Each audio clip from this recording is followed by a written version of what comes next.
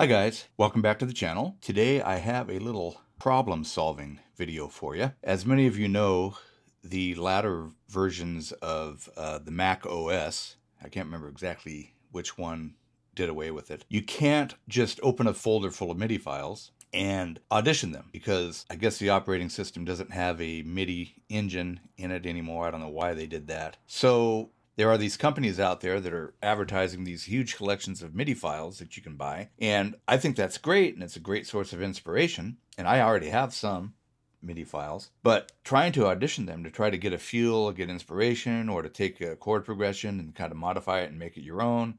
I mean, those are all things you can do with MIDI files, but if it's a pain in the butt to audition them, then it just kind of goes by the wayside, which is what happened with me. But today I have a solution I found. It only costs $2, and you can buy it at the, let's pull it up on the App Store.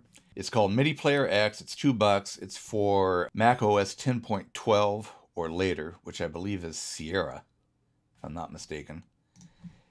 And then this is what it looks like. Let me pull it up here.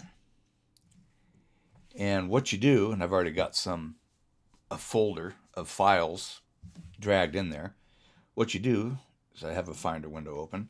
You go to your MIDI files, and I have some here, and you just drag the file, the whole folder, into the player, like so. All right, and then whoever made this MIDI collection, it's Ad Brown, he somehow got these meta information that this player reads, but it also shows the number of the file. So this has starting at number 1, and it goes all the way down to 308. So what you do is you just start auditioning. And then what you can do here, you have controls. You can tempo up, tempo down, and you can go next file, previous file, command bracket. And so I'll just continue doing that. And you can also, whoops, and if you click your Logic home screen, everything goes away. So let's get this back here. Let me get my Finder window back. Okay.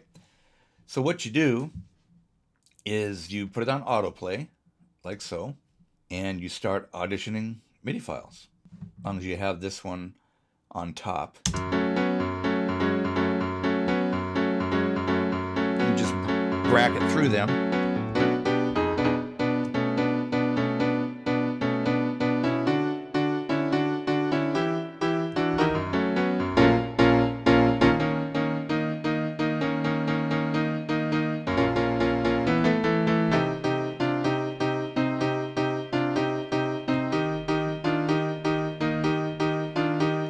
Okay, so you like that one. So what you can do is you can go to 12 and just drag it in. So let's go back to 12 here. And you just drag it out of your Finder, drag it into your project, and no tempo information. You just drag it in line here. And I have a pluck picked because I had planned this video. So this pluck here is just kind of, so you end up playing it and you give it a listen. All right, so that I think I might want to transpose. So let's take it up.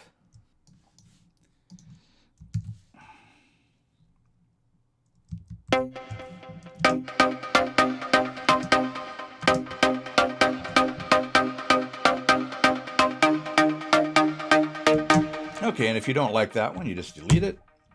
And then you can go to your, just pull everything back up here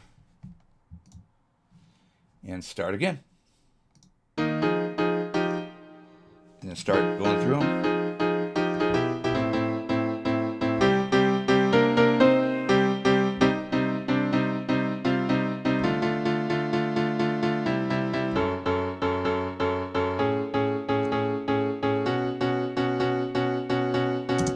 All right, so that one is number 18, and you just go down to 18, you drag that one in, so on and so forth, till you find the one you like.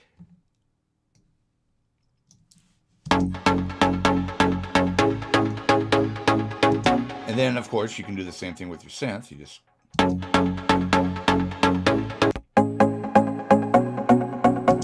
and set it to a beat, and you're on your way, right?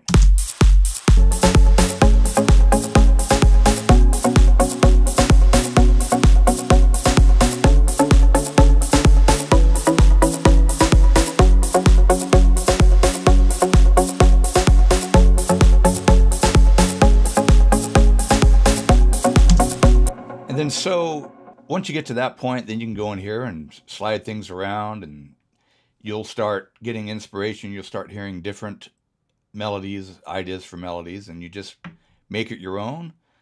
Do whatever you got to do. So now you have a way of auditioning MIDI files, and hope that's a big help to you. And if you like this video, hit that like button and hit that subscribe button if you want to be notified of the next one. And I thank you very much for watching.